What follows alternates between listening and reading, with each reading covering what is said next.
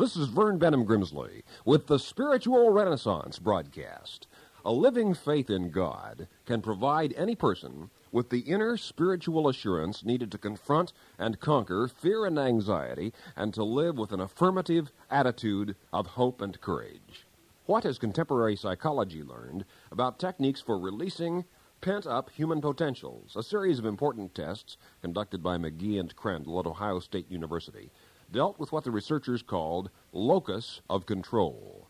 In studying 923 elementary, junior high, and high school students, it was found that some of the students held the attitude that their lives were predominantly controlled by external circumstances and events. They perceived themselves as having an external locus of control. They had come to the conclusion that they didn't have much choice about how their lives went, but that they were essentially the products or victims of circumstances. The other group of students had what the researchers termed an internal locus of control. They held to the idea that the primary determination of the outcome of their lives was interior, in their own thinking, values, and decision-making. Not surprisingly, further research disclosed that the students whose philosophy and psychology centered on an internal locus of control were far more successful in problem-solving, academic studies, sports, and achievements of every sort than were the students with an external locus of control. The development of a positive and productive inner life is one of the most vitally important aspects of human existence. When Christ said, "The kingdom of God is within you," he was simply emphasizing in spiritual terms that which contemporary psychology would portray as an inner locus of control, the individual aware that the living Spirit of God indwells the mortal mind, and that through prayer, meditation, worship, thinking, and decision-making, he or she can reflect the wisdom and inspiration of that inner spirit onto the outer patterns of daily living. That is a person in touch with spiritual resources which are dynamically life-transforming. If you daily envision yourself as living a joyful life, full of love for God and love for people, brimming with enthusiasm and zest, abounding in faith and courage, as the son or daughter of God you were intended to be, that is precisely what your life will tend to express and become. According to your faith, said Jesus, so shall it be to you. I remember one morning I was buttoning my shirt and I began thinking about the fact that if you get the top button in the right buttonhole, all the rest of the buttons will naturally fall correspondingly in place across from all the right buttonholes. But if you happen to put the top button in the wrong buttonhole, then all the rest of the buttons are across from the wrong buttonholes all the way down the shirt. And similarly, if you get the top priorities of your human life right, if your spiritual and philosophic values and meanings are centered on the highest of truths and realities, the other aspects of life will then tend to fall into their proper places. If the higher things in your priorities are in order, such other matters as vocation, marriage, family, hobbies, recreation, and lifestyle will begin to arrange themselves in suitable order as well. Seek first the kingdom of God and his righteousness, said Jesus, and all other things will be added to you. Another fascinating principle of applied psychology is the Thomas theorem, named after Professor W.I. Thomas, who formulated it. And it goes, if you define a situation as real, it becomes real in its consequences.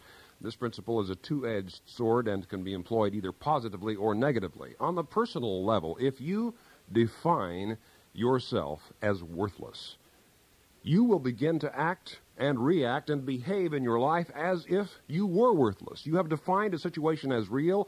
It is becoming real in its consequences, in its effects upon your day-by-day existence. But if conversely, you define your situation differently, if you define or think of your life as that of a personality of God-given power and potential with momentous reasons for being alive on this earth, that God has a plan for this planet and a purpose for your individual existence, that definition will likewise begin to become real in its consequences, its effect on the way you live day by day. Another great principle in spiritual living is the practice of enthusiasm. That word enthusiasm is from the Greek en and theos, and it means literally God within or filled with God. The ancient Greek philosophers believed that enthusiasm was a spiritual power bestowed upon human beings to assist them in living more fulfilled lives. And there is great energy released by cultivating an enthusiastic attitude toward life. And the secret of it is faith in God, trust in God, permitting the power and purposes of God to energize your mind, your body, to energize you spiritually so that you begin to flow over, to spill over at the brim with the joy of existence, worshiping and loving God and loving others. A transformation of your consciousness, the way you think and feel and act and react. Think back over your own life. Haven't some of your finest moments come when you were dealing with some difficulty and having to utilize your full resources in coping with some demanding situation, challenge and response? It is the story of progress throughout human history, and it is a principle functioning in the life of every truly outstanding man or woman who ever lived. They all learned to become challenged, inspired, and stimulated by difficulties rather than giving up and accepting a defeatist attitude or philosophy. There is a national law in France that the thousands of tons of waste plastic, metal, glass, paper, and rags thrown away and previously burned or buried must now be reclaimed and recycled in the manufacture of new products. The French reprocess scrap plastic, for example, into a variety of chemical products and even into gasoline for automobiles. A Reuters European Newswire article on the ecology movement in France was titled, "Turning Garbage into Gold." The world is beginning to realize that there is enormous productive potential and an entire untapped economy in what civilization previously discarded as waste products, scrap, and junk. Environmental scientists and ecologists are truly teaching humankind how to turn garbage into gold. But that is not only possible ecologically. That is possible psychologically and spiritually in your life as well, whatever your problems may be. Whatever your difficulties, obstacles, frustrations, learn how to turn garbage into gold. The primary issue about garbage used to be how to get rid of it. The primary issue about garbage now is how to use it. That is likewise the best way to deal with the difficulties of life. Rather than thinking only of the elimination of problems, think also about the utilization of problems. In order to live really exuberantly, you not only have to learn to move obstacles, you must learn to let obstacles move you. That is, you must learn to let difficulties serve as stimuli to thoughts and actions, not as roadblocks. To discover the love and purposes of God is to make the supreme discovery of all of human life.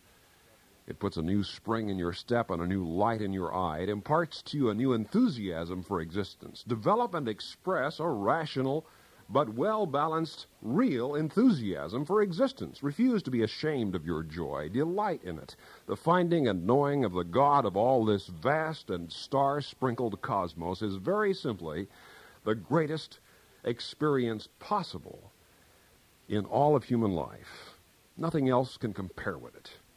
Rejoice, give thanks, and worship this God who is the architect of time and space, the originator, the first thought of all reality. How few people have you ever met who really celebrated life itself as a gift of God? Celebrate the breath in your nostrils, the pulse at your wrist. In spite of all its troubles, this can be a wonderful life if you live it in a vital sense of daily companionship with the God of this universe, whose spirit indwells your mortal mind and can stimulate, inspire, and invigorate you to begin to live the way you've inwardly always wanted to live, and the way the living God created and intended that you live, full of faith, love, joy, peace, power, and purpose as the son or daughter of God, infinitely beloved. You really are. In Mark 11, Jesus says these four tremendously powerful words: have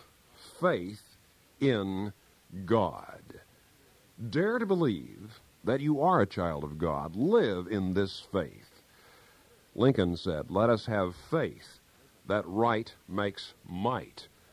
And Justice Oliver Wendell Holmes once said, "It is faith in something which makes life really worth living."